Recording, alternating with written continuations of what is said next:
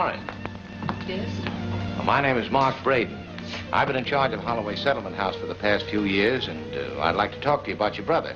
That's very good from the neck up. You know, I think I'll put you out in the yard as a decoration.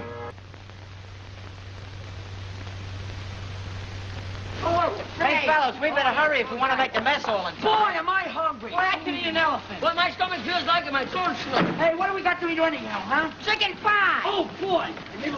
You mean they're here, Mr. Braden? I don't know. Let's ask him.